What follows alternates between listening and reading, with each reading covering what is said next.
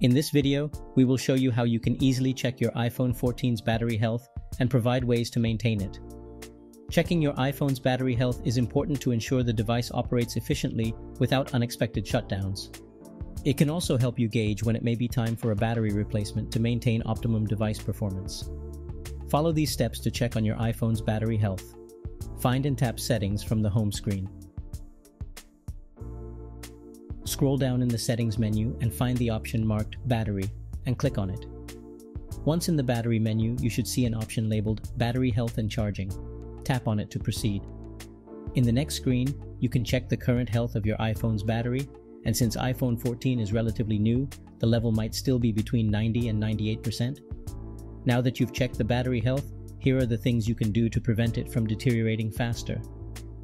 The first thing you have to do if you haven't done it is to enable the optimized battery charging feature, which can also be found inside the battery health and charging menu.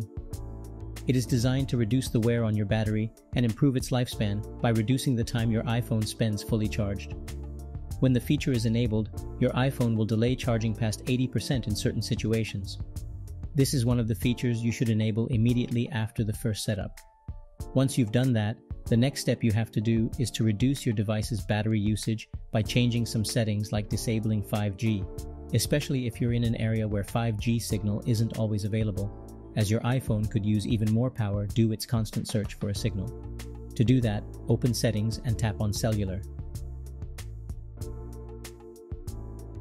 Now, tap on Cellular Data Options, followed by Voice and Data. On this screen, choose 5G Auto or LTE. Another thing you have to disable is the auto brightness, especially if you often use your iPhone outdoors. The iPhone 14 screen can reach a peak of 2000 nits, and that will drain the battery quicker than anything else. To turn off this feature, just open the Accessibility menu in Settings. Next, head into the Display and Text Size menu. Scroll to the bottom of this screen and turn off auto brightness. Aside from that, the always-on display feature can also cause quick battery drain if left enabled.